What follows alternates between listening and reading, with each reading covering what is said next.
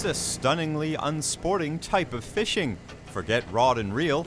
These researchers have been catching hundreds of Murray cod and trout cod with just nets and a blast of electricity.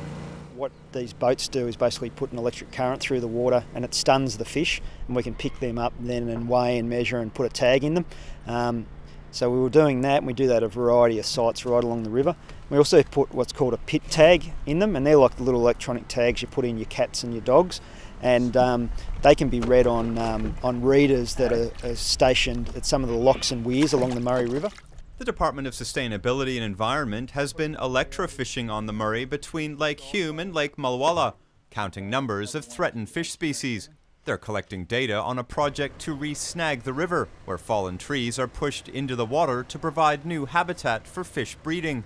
What we're seeing is where the re-snagging is happening, we're seeing a trend for increasing fish numbers for Murray cod and trout cod.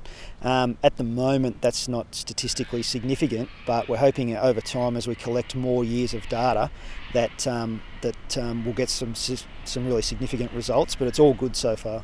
The Murray has been progressively de-snagged since European settlement.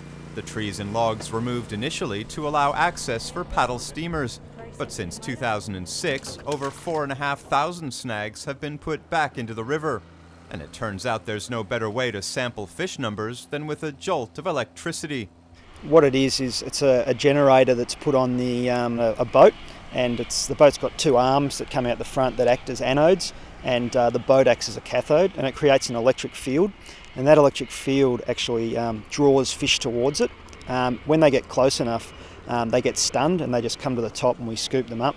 They pretty much come, as soon as you get them out of the water, they're alive and kicking and ready to go again. Understandably, many locals have found the project quite interesting. We have a lot of anglers come along and ask if they can hire the boat for the weekend. Unfortunately, that's not allowed. There's only a few people probably in Australia that have got licences to use these things and hold the permits. So, because yeah, it is a pretty efficient way. It really is the most efficient way of doing this sort of sampling.